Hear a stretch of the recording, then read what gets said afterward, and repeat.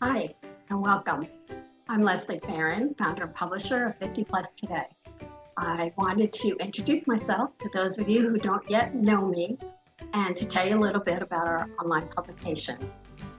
50 Plus Today is a uniquely inspiring and personal collection of articles, and we strive to be a resource and a community to all of you who are age 50 plus and your family.